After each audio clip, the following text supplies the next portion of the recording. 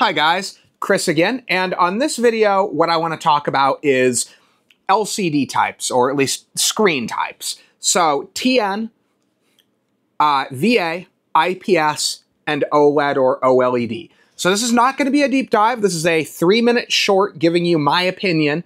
So generally speaking, and it's still usually this way, the fastest screens that you see when they first come out, where nothing matters except speed, oftentimes those will be what they call TN. They tend to be the lowest overall quality, but they do have the benefit of being able to make a very, very fast refresh rate panel.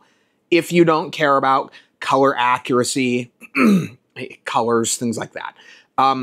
That being said, some of them are pretty decent. I've had a couple of them. One of my gaming laptops also has a TN panel right now. They're not as bad as they used to be. They're okay panels for general usage, in my experience. You just don't want to do maybe photo editing work on them. The next ones are VAs. They do tend to have better blacks, but they've got some picture quality issues.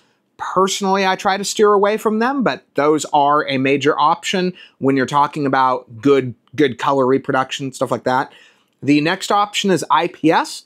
I believe that IPS tends to be the best overall. So if you want a nice, bright screen, you want to not have to worry about the issues that come with OLED, I think that, and you want a reasonably fast screen, I think that a good IPS screen is probably going to be the best thing for most people. Actually, I do firmly believe that a lot of people that aren't really up on it, if they see an OLED and a good IPS, good IPS, next to each other, side by side, I think that a lot of users would actually prefer the look of a good IPS screen.